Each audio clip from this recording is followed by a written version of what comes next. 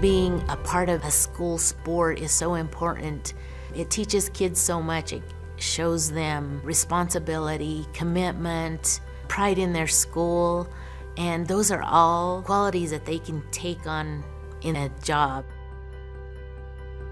I've been married for 30 years to Rene Aafedt, and I have two wonderful daughters, Elizabeth and Corey. Both are engineers, and I think because I worked them so hard, they were able to take that work on. My youngest daughter played for the University of Wyoming. They both played volleyball for me, and I love to golf and be around people and family. I wanted to be an assistant coach, and the AD at the time, Jeff Cogburn, said they asked if I would take over the position, and it was hard because I felt bad for him, but I thought it was good for the kids. And I told him on that day, okay, I'll coach a year. After a year, if you want to get rid of me, that's fine. We need to do what's best for the program. He kept saying, okay, I want you again, I want you again. So 20 years later. There are so many things that I've learned from my athletes, and I can be here all day long telling you about it all, but I don't have that much time. There's just so many other lessons and things that I learned from them. I was able to teach them. They loved the sport. I wanted them to learn how to love it, and it just made it exciting and fun. We got the kids to buy into our program. And our first championship, our senior girls came and they had a book put together for all the kids and said, these are the things that we're gonna do in our senior year. And they had in there community service events, fundraising events, what they expected out of the underclassmen, and they bought into it. Everybody bought into it, the parents, the kids, the school, and that was our first championship. You know, once they buy into a program and buy into what you're trying to teach them and coach them, it's smooth.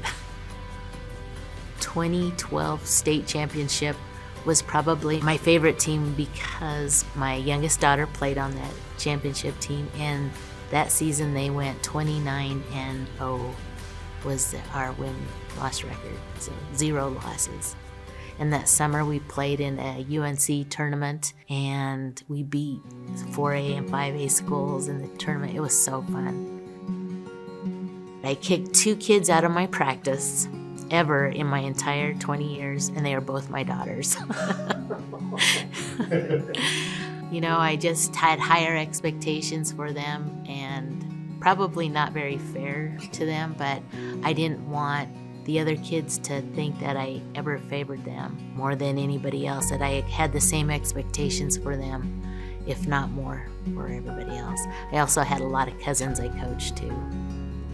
Some never got off the bench, so, and that was hard. They still don't talk to me.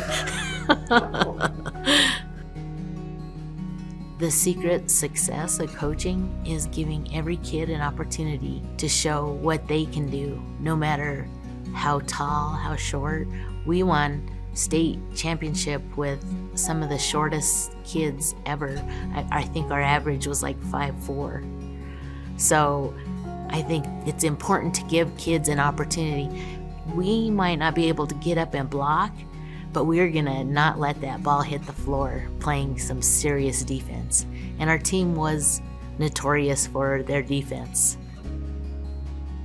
Our community has a lot of upper class families and lower economic kids, and I had a kid one day come into practice and she was struggling, and I asked her what was wrong.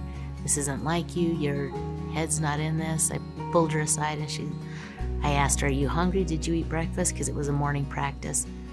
And she told me she hadn't eaten since Thursday night. And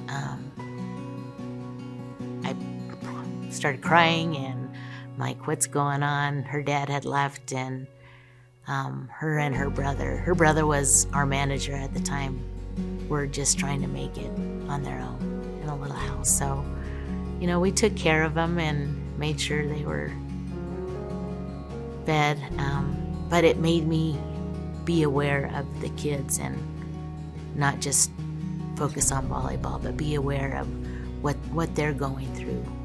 You know, how are they looking when they come in? How are they playing and practicing? It's a great honor to be nominated for this award.